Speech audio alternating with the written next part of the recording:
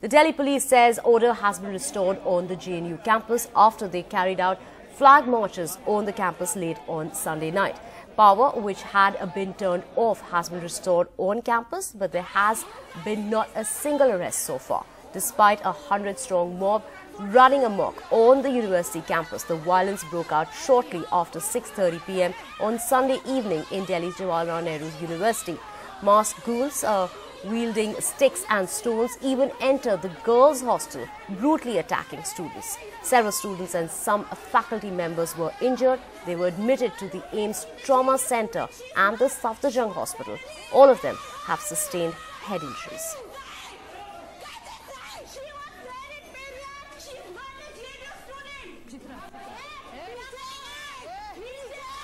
At present, campus के अंदर situation बिल्कुल normal है.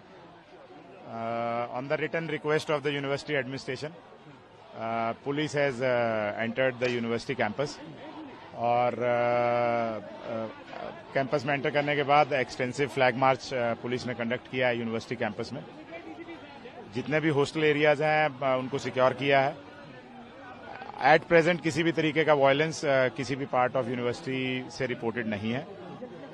जो शाम में एक इंसिडेंट हुआ था जिसमें दो ग्रुपों के बीच में झगड़ा हुआ था, जिसमें कुछ स्टूडेंट्स को इंजरीज भी हुई हैं. Subsequently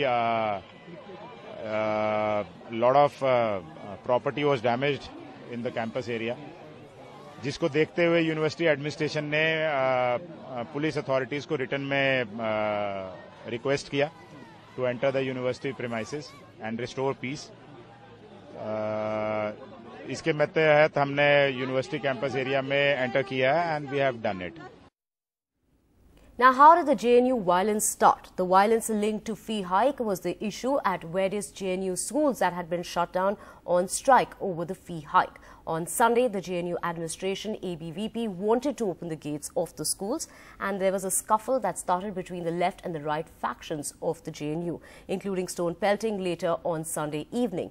The ABVP students regrouped, and the sources have been saying that the ABVP students returned with a bigger mob, including outsiders. Now, Jawaharlal Nehru University Student Union President Aishi Ghosh also got injured in the violence, and she said that she was attacked by goons who were wearing masks. ऐसी कुछ बोलना चाहोगे? I have been brutally attacked by goons who wear masks. I don't know. I've been bleeding. I am not even in a condition to talk. I've been brutally beaten up. I was there with one of my activists. Now, to get a sense of what has happened at JNU, let's go across to my colleague Rika Roy, who's joining us on the phone line. Rika? Well, Divya, we've almost reported what has happened last evening. There's been no overnight development, but I can tell you that the Secretary of the Ministry of Human Resource Development has called the Registrar, the Proctor, and the Rector of JNU to his office today, and they want to have a meeting to sort out the situation. Also, we do know that JNU TA, or the Teachers Association of JNU, will have a press conference at about 2 p.m. today. We know it's not just the students, but several teachers have also been beaten up. There are several unanswered questions in this, Divya. Basically, how did these people, many of whom are now deemed to be outsiders, get in? Because when you have to get into any university, you have to write your name at the gate. You have to furnish a proper identity. How did this mob and where from did this mob get in is a big question. No arrests have been made so far. 24 people are injured in this incident. Also, interestingly, there is a talk of a WhatsApp group that's been widely reported, and the WhatsApp group is called Friends of RSS, and the JNU students have been sharing screenshots of conversations from this group. There are multiple users were discussing ways to counter left terrorism. One person identified as Yogendra Shaurabh Bharadwaj, in fact, said that we should get hold of these people and thrash them. There's just one medicine for them. Apparently, Dhananjay Singh, one of their professors, is a part of the group, but he said that he was not active in that group. There are two people in that group, Sandeep Singh and Bhardwaj. Their messages have been circulated as screenshots.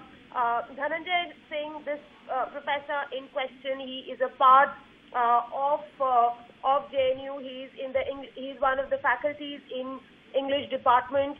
He said that his job was to get the situation under control and to ensure peace in the university, and he'll probably be one of those who will be questioned because of his presence on the group. So he says that he was not an active member. Right now, what we do know is that there are police vans outside the JNU campus. There are 5 or 6 of them. There are security guards as well. But the worrying thing is that no arrests have been made so far. Wherein students, even last night, we have that footage. We've heard from students that they have been complaining that some of the goons, some of these outsiders, have locked themselves in a few of the hostels.